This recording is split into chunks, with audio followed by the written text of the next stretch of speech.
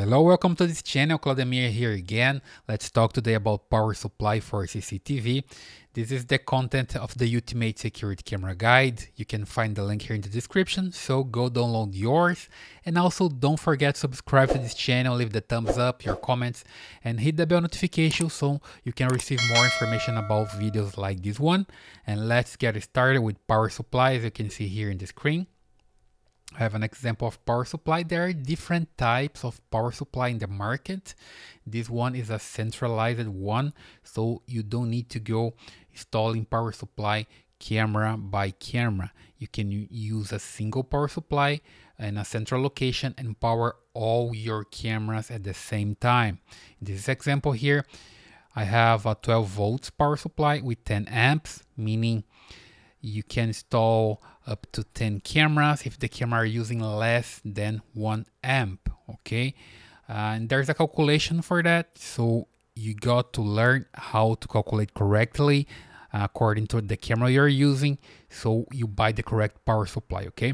In this example here, I can just input here in the neutral and the hot to power the power supply, of course, and then I can use the ground, so I can ground the power supply, and the positive and the negative I can send to the cameras that I have in my system.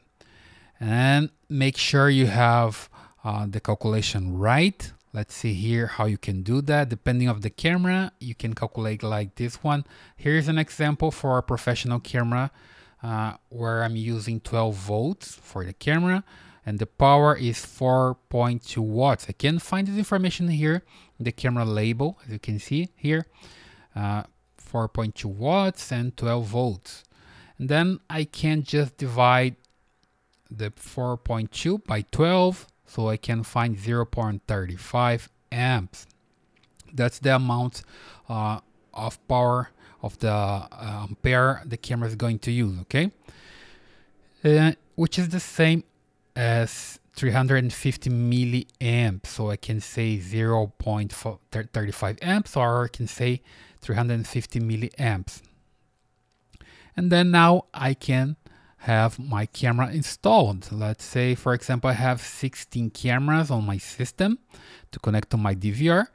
I just can calculate like that, 16 cameras with 0.35 which one, or 350 milliamps. I have a total of 5.6 amps, and I have to consider also the capacity that I'm going to use on our power supply. Let's say 80% tops. So you can just divide 5.6 by 0.80. You have a total of 7 amps. That's the total I'm gonna use on my system. So here I'm good because my power supply is for 10 amps and I'm using here 7 tops, okay? So here is the way I can connect to my camera. I connect here power, the grounding, and then I connect the cables directly to my camera, positive and negative. And you can of course send more cables to more cameras, but there's a professional power supply that you can use that is much better than this one, because here you're gonna like have a mess of cable. I don't think this is a good idea. You can have a professional power supply just like this one. As you can see here, you have different connectors for different cameras.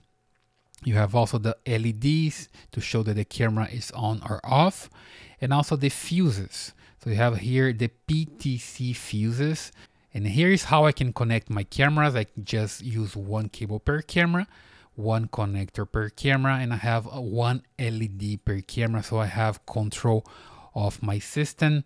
And also I can use this system to send a little bit extra power to the camera. Let's say the camera is too far away from the power supply.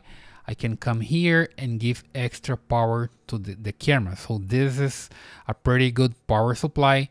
I have a link here in the description, so you can find this professional power supply on Amazon, and there's other stores available, right? You can buy this power supply from, but it's a good idea to have a power supply that's professional, that works fine with your cameras, and be careful with how many amps you need for your camera, and also the distance you're installing your camera. There is more video about distances here. If you take a look at the channel, you're gonna find information about how to calculate or to use a table. So guys, don't forget to subscribe to this channel, leave your thumbs up, your comments, and also hit the bell notification so you can receive more information about videos like that and you don't miss any one of them, right? So I see you in the next video.